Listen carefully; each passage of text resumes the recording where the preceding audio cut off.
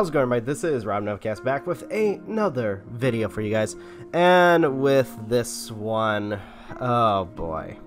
I kind of don't want to talk about this one, because I'm going to be perfectly honest with you guys. When this originally came out, I really wanted it to be good. And I think ultimately I let my expectations get the best of me. And oh my gosh. So, Amazing Spider-Man 2, directed by Mark Webb, written by Alex Kurtzman, Roberto Orsi, if I pronounce that name correctly, and many others, starring Andrew Garfield, Emma Stone, Jamie Foxx, and many more. By the way, this was also released in 2014. Oh gosh, where do I even begin? I guess, it continues with the story that we've had so far, where Peter Parker continues to be Spider-Man. The relationship between Peter and Gwen Stacy is a little bit strained, or becomes a little bit strained. Actually, kind of goes back and forth throughout the story, especially with Peter Parker being conflicted with a promise that he made to Gwen Stacy's father near the end of the film. If you guys have not watched it, go check it out. And in between, we are introduced to Electro, who I have conflicting opinions about, especially when it comes to his motives. And then we have a fight ensuing that. We have the introduction of Harry Osborn, whose motivation is somewhat interesting, but near the final act, I kind of felt is shoehorned, as well as the controversial Rhino, who's only there for like the last. Oh no, sorry. Let me correct myself. There for the first couple of minutes of the movie, and there for the last couple of minutes of the film. Oh my gosh. So yeah. So Andrew Garfield reprises his role as Peter Parker, which I think he does really well. Gwen Stacy as well. The dynamic between the two of them is so freaking good, especially with what happens in the very end. Because I'm gonna be perfectly honest with what happens at the very end. For those who have not watched it, because I don't want to spoil it for those who haven't. Which, by the way, it's 2021. You should have seen this movie by now.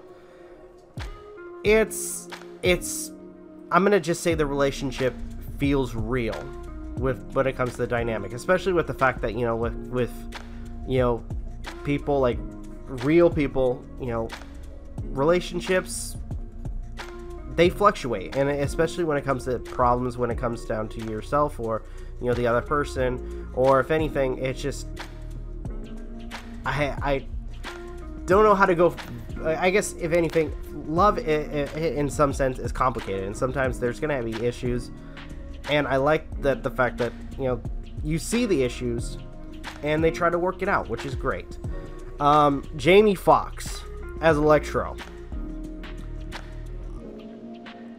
I'm gonna get, for those who probably, if people actually watch my videos for my reviews, and I'm just gonna say it, for those who are fans of Jamie Foxx, I'm sorry, I did not like Jamie Foxx in this. In fact, his character, Max Dillon / Electro, I did not like, mostly because of the motivations of the character himself.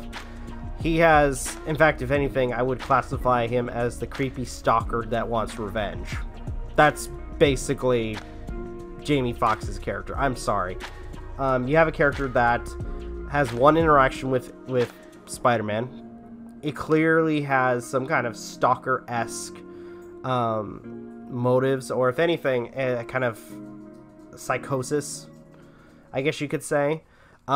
Gains powers, and when he has one bad interaction with Spider-Man, then immediately is like, oh, I want to kill Spider-Man, blah blah blah blah blah blah. That is his general motivation for his character, which again I am not a fan of. Then next we have Dane DeHaan as Osborn, or Green Goblin. Now, I'm going to say to some extent, but the friendship between pretty much Peter Parker and Harry Osborn is brief. And I think it's like well, no, if I remember correctly, like, just because I had to rewatch this, we barely see Harry, only for the parts where, where we find out, oh, he's dying, and then going forward into so on. Looking at some of our other characters, Sally Field playing Aunt May, a lot of fun.